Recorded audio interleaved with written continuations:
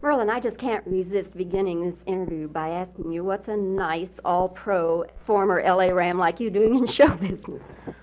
Well, it came as a natural extension, I think, to playing in Los Angeles and being interested in television, and having a chance, fortunately, to stay active in sports by talking about it on the weekends. And it's also very exciting for me to have a chance to work with a new team on Little House on the Prairie. Did you know Michael Landon before this? I knew him, but not well, and I've certainly grown to appreciate him as a director, an actor, and writer, and a friend because of the work on Little House on the Prairie. What is your role? What kind of a guy do you play? I play a friend and neighbor. I have a family of my own where we work closely with the Landons. I work with him in the sawmill and get to do many things with him as a result of that relationship. I just have to ask you also, because I think everybody would be interested to know what Merlin Olsen thinks about Joe Namath with the L.A. Rams. Is that going to work out, do you think? Well, I certainly hope so. I think Joe brings a lot of expertise, not only as a player, but also a tremendous knowledge of the game, and also the ability to teach. And if he can utilize any of those areas, he'll certainly add great value to the Ram team this year. Do you think he can be the #1 quarterback? I think it kind of depends on how bad his knees are and how much he wants to do it. And I think he wants it very much. Do you think he'll really give it his very best shot and he won't just sort of lope along? I'm sure he will. He's a professional and he'll be doing the very best he can. Merlin, I know that you graduated from college with summa cum laude with a BS and you have a master's degree as well.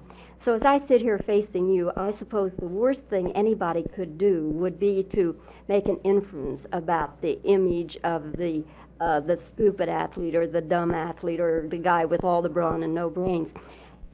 Are you really quite sensitive about that kind of thing when people do talk about it?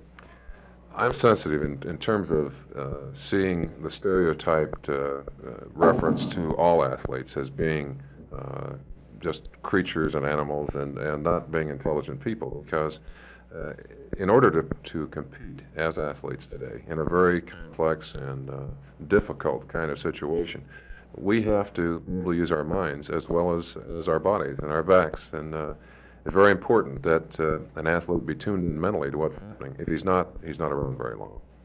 What do you think of this forward we have now in Dallas, Dorsett? I think he's going to do well. It'll take him some time to adjust to a new game, for competition, but he's a fine athlete and he wants to succeed.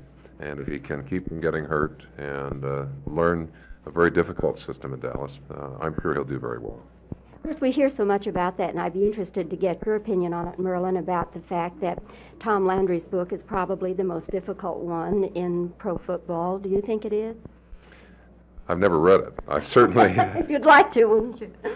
I don't know. I think it might just confuse me, but it is a complicated system, and it, as a defensive player, was always difficult to adjust to a Dallas team because they were doing so many different things. And certainly that will put added pressure on any young player who has to first master what's in that book, or he's not going to feel comfortable on the field. Well, Merlin, we thank you very much for talking with us today here in Hollywood, and all the best of luck to you with your new career. Thank you. Nice to visit with you. Okay.